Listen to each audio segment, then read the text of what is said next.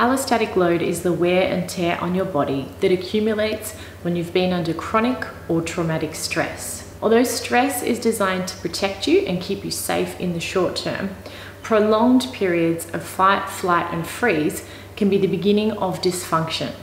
They can have negative effects on both your brain and your body that can lead to chronic symptoms that then go on to become chronic illnesses. If your mind-body system doesn't get to return to its equilibrium or baseline after a stressful period, it can have an effect on the immune system, the hormonal system, as well as your nervous system. When allostatic load first begins to accumulate, you might experience symptoms. So these can be things like anxiety, insomnia, fatigue, restlessness, gut issues, or pain. These symptoms can be thought of as yellow flags, and they might be trying to get your attention to say, hey, we need support and we need to recover properly. As time goes on, and if dysregulation continues, these symptoms can then turn into chronic health issues. So things like what started out to be a gut problem can turn into something like IBS or SIBO. So if we intervene early enough with practices, we can actually reverse the effect of or reverse the allostatic load. And one of the best ways that we do this is through bottom-up and top-down regulation practices. Bottom-up regulation involves recalibrating your nervous system.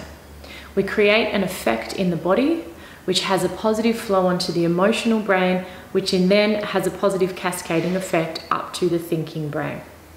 Top-down regulation involves bringing sensations in the body into awareness, and this is something that may have been affected by trauma.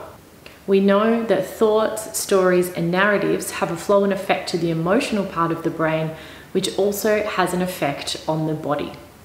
Integrating these bottom-up and top-down exercises improves regulation. It also helps to foster resilience, and it can reverse the effects of allostatic load. This is a way that we can get to the core of treating many chronic health issues rather than just trying to address the symptoms. We know that just focusing on the symptoms doesn't actually get to the heart of the problem, which is dysregulation of the nervous system. When the nervous system becomes dysregulated, so too does the immune system. This can cause things like allergies, asthma, rashes, inflammation, and even eventuate to rheumatoid arthritis. We know that the hormonal system is also dysregulated when the nervous system is. Allostatic load is easily demonstrated in the heart.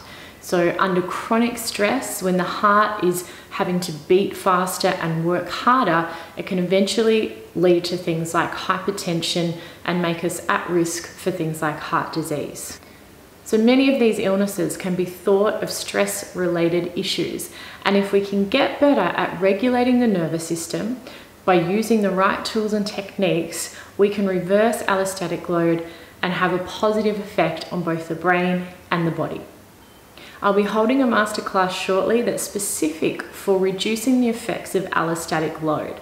If you'd like to learn the interventions that can help and that will hence have a nice flow and effect to improving chronic health issues, then I'd love to have you join me. I'll pop the details below.